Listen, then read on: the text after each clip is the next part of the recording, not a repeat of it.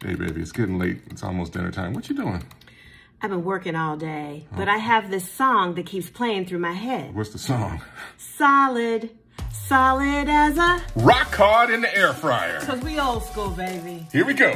You're gonna need some rock cod, salt, pepper, olive oil. You can add whatever types of seasonings you enjoy, but most importantly, make sure you get a bag. Add your wet and dry ingredients to the bag and mix it. Add your rock cod to the bag. Let your marinated gumption sit on the fish for 30 minutes to an hour. Turn on your air fryer, bring up the temperature, and get it to 400. Add your rock cod to the air fryer. Did you line the pan? Nope, I'll do it next time. In order to have the best tasting rock cod fish, you want to have it as fresh as possible, and most importantly, get it wild caught. You don't want it raised on a farm. When it's done, plate it, present it. It smells delicious.